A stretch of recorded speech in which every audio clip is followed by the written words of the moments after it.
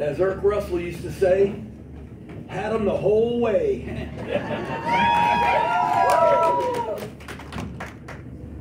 What a win. What a game. First of all, just credit to the Navy team and how hard they fought. That was two football teams that fought just as hard as they possibly could. And I've said this to many people when they ask me what's different about this game. The difference is the players. There's places that have great crowds like I looked around and every seat was full in that place. It was awesome. What a great crowd. And there's stadiums like that every Saturday afternoon around the country. What's different in this game is the players. Every one of those players and every one of those young people that were sitting up in the stands that are their classmates have made a pledge to serve this nation and to perhaps pay the ultimate price for all the rest of us who haven't made that pledge. And that's what makes this game different. And it makes the way they play this game different. They're fighting as hard as they can on every snap, and that's both sides. Both tough kids, tough people that care so much about who they represent. And it feels like every single play that the game is hanging in the balance. That's the intensity of this game. And it was fought that way from start to finish. I still don't know how we won. But our guys just found a way. They just found a way. And but credit to the other team, because they fought and battled. They gave themselves a chance to win. And we're just fortunate that the ball bounced our way a couple of times when we needed to. But I'm really proud of our team, proud of our senior class. This wasn't a great season for us. We've become accustomed to winning a lot of football games and playing in the postseason, and we've won some Commander-Chiefs trophies here, which is a great source of pride for our program and our academy. But this team never stopped fighting. They never stopped believing, and it's a credit to the senior class. Two great captains and a great bunch of seniors, and they kept playing. And just somehow, some way, we found a way to get it done tonight. And I'm incredibly proud of our team and just respectful of this game and this rivalry and the other team and how hard they fought.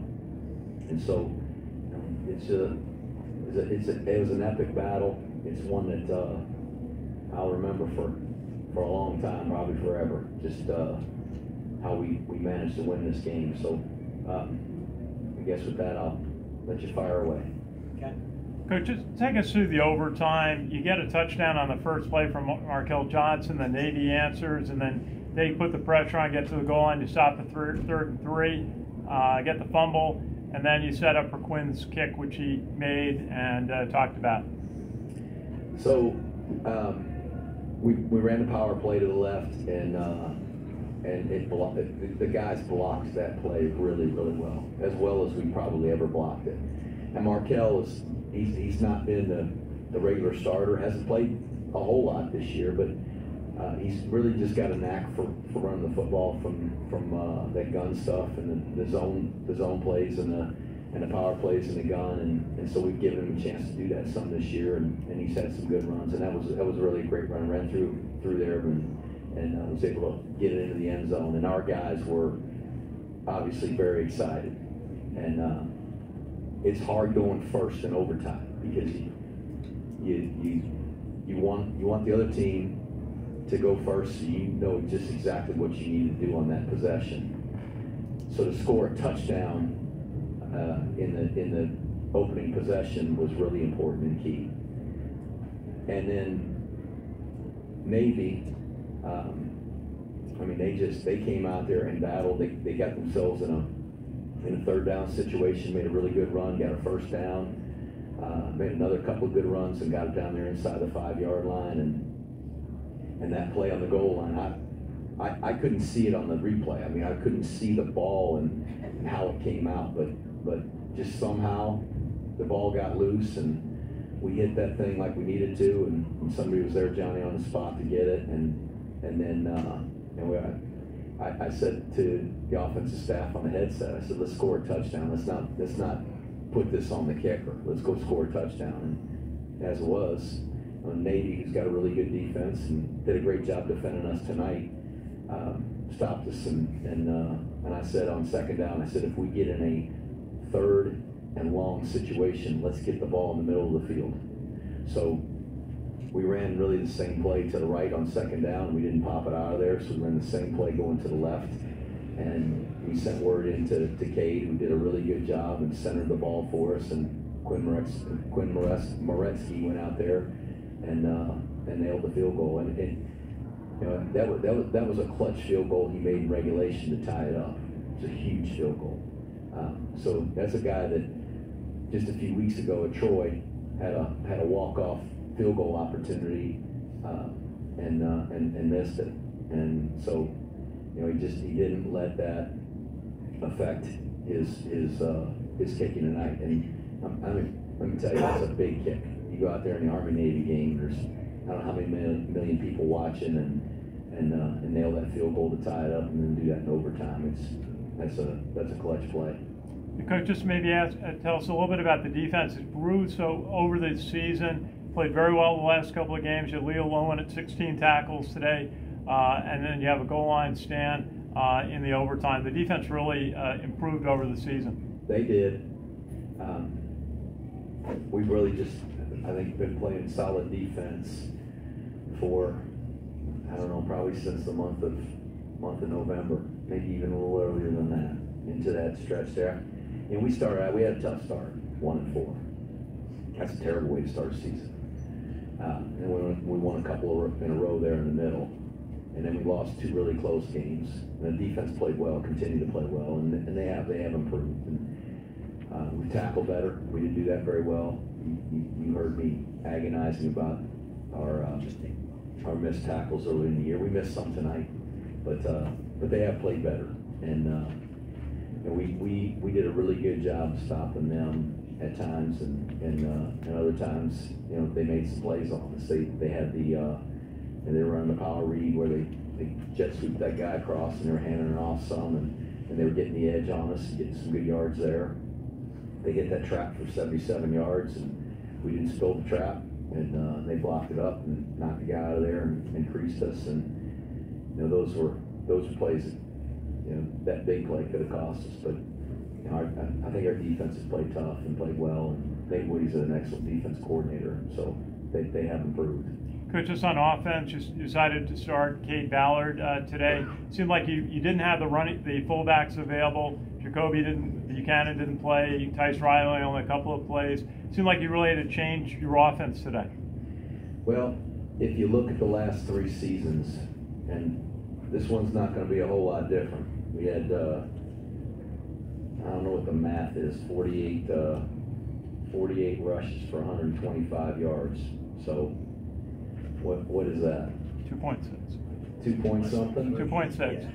It's been our average now for the last 4 years. Our average just over 2 yards a rush against them. They got a really good run defense. They got a really good defensive coordinator. The kids play really hard. And so we felt like we needed to change up things a little bit. We ran a lot of shotgun stuff. And so Cade, we felt like doing that was going to give us the best chance. He's a good football player, and we had a plan to throw the ball some, and we tried. We weren't real successful there either. When you average over 3 years and you're looking at it and you say we average 2.2 yards a carry, going into this game, we're like, okay, let's try something different, because that's not working. Well, ended up right there with our average, but good thing we got enough points to win. Coach, you had a moment with Marquel Broughton after the game where you climbed up to the ledge and had some time with him. Can you talk about that a little bit and what he's meant to the team and your relationship with him? Because it seemed like it was pretty special. You know, Marquel Broughton's a really special kid. He means a lot to this team, to this academy. He means a lot to me. I don't know that I've ever been around a young man on a football team that's been more dynamic as a leader than him. And to go through a senior season like he did, to have the disappointment that we had, to be able to sit up there on that wall and see his teammates and classmates celebrating together, and to see the scoreboard in our favor in the biggest game of his career, in the fight of our lives. I mean, just to savor that moment is pretty special. And you know, I just jumped up there to kind of savor it with him, and just tell him how much I love him, because I do. I love that kid. He's a special young man, and the soldiers that he serves in the Army, they're very fortunate to be able to get him and to have that guy lead them. They're going to love that guy. What's that? Coach, congrats. You talked all season about the turnover battles, winning that. Today you won, theoretically 1-0, but of course you had to block also for a touchdown. Can you talk about that a bit? Last year in 2021, all FBS football games were won. I should say, when one of those teams won the turnover battle, it wasn't tied, but somebody had one more turnover than their opponent. 78% of those games were won by the team that had at least one more turnover than their opponent. So the turnover battle is the most important statistic in football. So obviously that made a huge difference for us today. The fumble down there in the goal line, but the block punt, I mean, that Sean Saturnio deserves credit for that. He's our special teams coordinator. He comes up with a plan every week to be able to free a guy up. And we blocked a couple of punts this year. We had 2 punts this year that we just flat missed. We had guys right in front of it, the ULM game and then the Air Force game. And we had guys, and he just does a tremendous job of coaching those teams. And so that was a huge play in the game, obviously. Was Noah subbing for Jimmy on that play, or was Noah in the hole on that play? He was. Sal, I tell you what, man, I give you credit.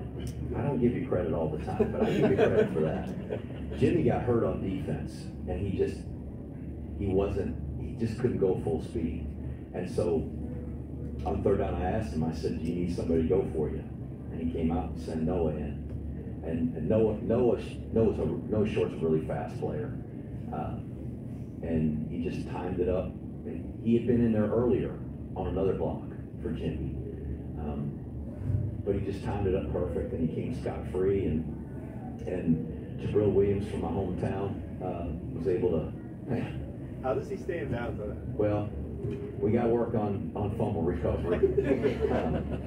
But he was so excited, he just managed to stay out. And thank God he stayed in. We don't win the game if he doesn't. Hey, Coach, Chris Heidel from Herman's Radio, Baltimore. Congratulations on the win. Do you wish to have an extra game to play? You know, I know you're at 6-6, 5-3. Yes. Do you wish you could go to a bowl game? Yes. I always want to go to a bowl game. Yeah. To me, bowl games are a great reward for guys that play football at this level. The bowl games are special. I don't care what bowl game it is. They're special. They're fun. And I'm disappointed that we're not able to go, but we didn't earn it.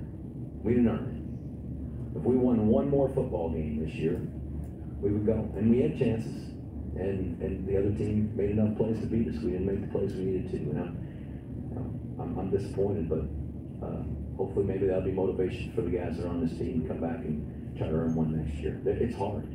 It's hard. It's hard to win a football game. It's hard to win a college football game. And it's really hard to win one in Army. I can tell you that. And so I'm proud of our guys for finishing the way we finished. We started out 1-4, and we're 6-6. So, you know, our guys found a way to battle and finish the season. And you know, though it wasn't from a win-loss standpoint or victory standpoint as successful as we wanted it to be. And you know, there's another trophy that is out in Colorado right now. We sure would like to find a way to win that, but through all that, our guys just kept fighting, kept battling, including tonight. Go ahead, Joe. Hey, Coach Monken, goal line stand. You know, the last couple of games against UConn, UMass, your defense stepped up big on goal line stands over and over again. So when Navy gets down there in overtime, I know Leo said he didn't have any doubt in his mind you guys were going to come up with a stop. Was that pretty much the feeling on the whole sideline, the coaching staff? How did you feel at that point in time? I had a knot in my stomach, like I was going to throw up when they're down there on the 2-yard line. I mean, that's agonizing to see that, because it's hard for them not to score down there. I mean, they're knocking on the door and your back's to the wall. It's a hard stop. But our guys have done it before, and so it's given them some confidence. And it's just the will. It's just the will that their team and our team just fighting like crazy. And you know, their kids fighting to get into the end zone with that ball, and our kids are fighting to keep him out of the end zone. And so I'm glad Leo had said there was no doubt, but I just think we made a play. We made a play when we needed to, and that was the bottom line. I mean, it's that close to being a touchdown for them, and fortunately it went our way. Okay, Coach, Matt Truckenoi with Herb FM Sports Radio. So what does this mean to send the seniors out with a victory?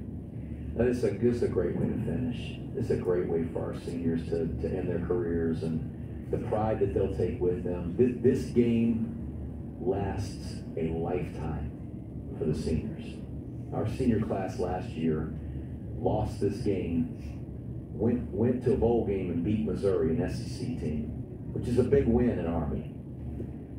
This game last year will live with those seniors for the rest of their life, and not in a good way. There's remorse, and they're gonna be mad and disappointed, and that's what this game is.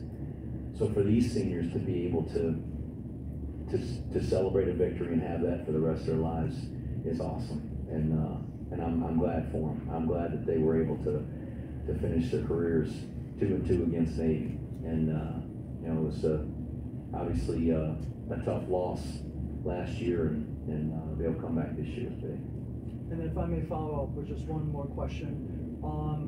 So just talk about, what does this first ever overtime game in this series between Army and Navy mean to the players, to the coaches, to the staff, to everybody?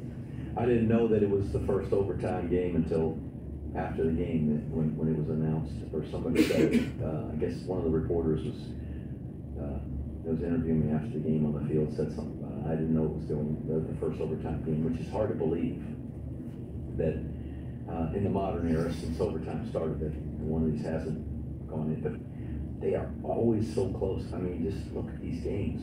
I've been here 9 years, and 7 of them have been one score or less. They're just battles.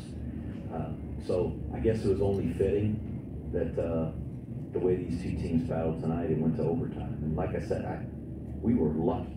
We were lucky to get that thing to overtime. So I was looking down here, we got 125 yards rushing. So we didn't have 100 yards in regulation rushing. And we won the football game. That's hard to believe.